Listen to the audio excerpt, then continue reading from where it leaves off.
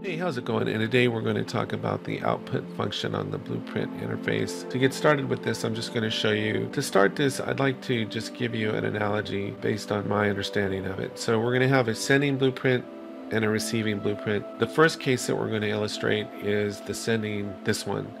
The sending blueprint is going to make an eventful call and going to send the ingredients. The receiving blueprint is going to get the call, do whatever, bake the bread, and send nothing back. And this is the first scenario that we're going to illustrate. What we're going to do is, to use our baker analogy, I'm going to go ahead and create the blueprint interface, which is our channel of communication. I'm just going to leave it called, basically I'm just going to call this, to stay with our baking example, baker message. Okay, and then we're going to go save and close. And all this is you can think of this as a channel of communication. Let's just do it this way. Let's send a text and we'll make this, and I'll just call this baker message. Oh, I didn't spell that right. I want to be grammatically correct there. Okay, so now we'll compile and save. So that's that. So we're going to get ready to get a message. So we need to create a blueprint to receive the message. So we're just going to create a blueprint real fast here. And I'm just going to call this baker, and we'll just double click in this. And then we'll just create a cube to represent this. Now, since we're on the receiving end of the interface, the blueprint interface, we need to implement it. So we go to class settings, and we're just going to go add new interface, and just keep in the back of your mind that our function is called, I believe, baker message.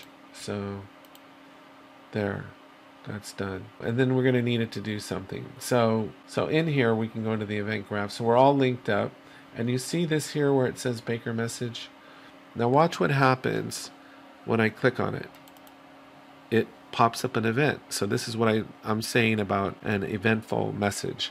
So we get an eventful message, and all we're going to do is print a string based on this. So we'll just go print string, and then we're just going to plug in whatever the message is going to be. To complete the receiving side of everything, we've created the interface. We've created a input for a message. We have our baker blueprint. All we have to do is make sure we drag an instance of it into the scene. And so the receiving end of the interface is completely connected. Now all we have to do is complete the sender end. So to do that, we'll just go into the first person blueprint, and we'll just trigger this off a keyboard, and we'll go keyboard 1. So then I'm going to zoom in here. One way or another, there's different ways to do this. Establish a connection to the baker blueprint. So I'm going to do that by get actor of class, and I'll just search for baker. And there it is right there. And now we're all linked up, and I have access to its internal workings. So now I can just search for, I believe it's baker message right here, and where it's a call function. So I can just link up here, and now I can just type in a message is I am sending the ingredients, bake the bread. I could make a variable for that, but I'm just going to do it that way. Okay, and now I just close this, and if I come into here, you'll see if I hit 1, I am getting the message to bake the bread. So that's that. And this is all done now on the blueprint interface. Here, click here with an input here. So this is our channel of communication. Everything's working fine. It's a one-way street. As you notice, the arrows don't go back the other way.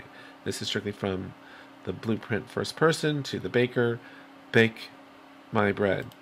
So right, made an eventful call, I'm sending the ingredients. In this case, the ingredients is the message itself, but there could be a list of other data sent. And then the receiving blueprints gets the call, and then once they got the message, they can do whatever they want. But I'm sending nothing back to the sending blueprint. This is just a one-way street. So now what happens when we add an output to this? What happens if we add an output to this? Well, the best analogy I have for this, it's like having kids. Everything changes.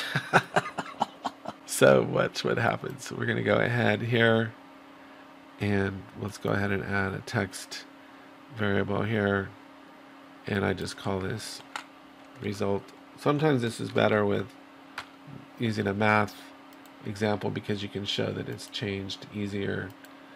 But now watch what's happened. So if we come back into the baker, we already get a warning.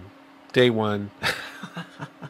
And it's saying conflicted with K2 node. All we did was add an output. We didn't change anything else. But watch, if we go into our game and I press 1, the communication is broken. In fact, it just crashed. So it really didn't like that at all. Obviously, we're doing something, things go awry once you do that. So now we have an output on here. So what's happened? So come in here. We're going to delete this because obviously that's trouble. And I'll delete that. Now look over here. If we come to Baker message, like I said, everything's changed now, but just formatting the input. We double click on this, and what's happened now? Well, now we're in a whole nother realm. Now we're not on just a receiving message one way.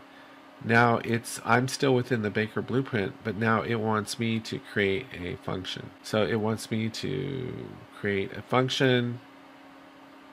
I don't have a function I can think of to put in here, but if I did, I could. So the baker could send me a message like bake my bread.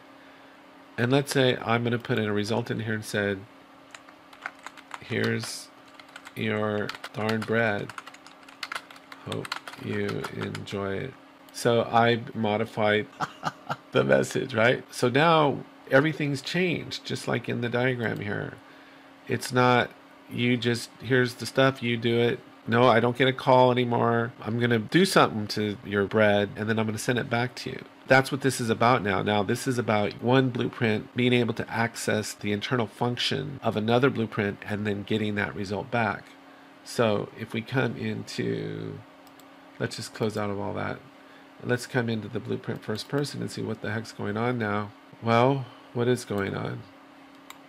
Where is my print string here? I don't know. Let's just do this. So keyboard event 1. Maybe I lost that in the crash. I don't know. So anyway, I can search now. I think, can I search now for call? What was it called? It was called, I already forgot the name of the function. Baker message. So do I even have access to the Baker message in here now? Let's look and see.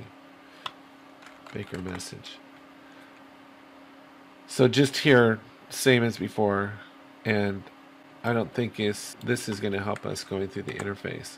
So we got to go back to doing our other way of get actor from class, actor of class, excuse me, and we're going to click on here and go, it's Baker, and so we'll plug in here, and now I can type in Baker.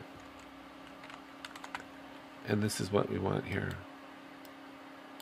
And so it doesn't matter what my message is, because the baker's going to mess it up. It's the Baker blueprint's going to write over it. So I'll go print string, and we'll plug this in here. And now if I compile and save and go in, and I hit play, it looks like something happened during that crash. It looks like I lost the instance. So I'm going to drag this back on there. So now if I come in here and I press 1, here's your bread. So I hope you see why this could be confusing to understand. This just helped me a little bit in understanding that when you add the output function, you're basically changing it from one blueprint sending data to I'm sending data. I can still send data, but it's not on an eventful call, and you're going to just, I can get that data back after you've messed with it. So it's almost like, when would you use the output function? I don't know, in the case when you'd want to be able to access the internal function on another blueprint. That's when you'd use it. I can't think of a case right now that I need that functionality for, but that's what you'd use it for. So anyway, I hope you found this helpful. Take care, have a great day, and I'll talk to you next time.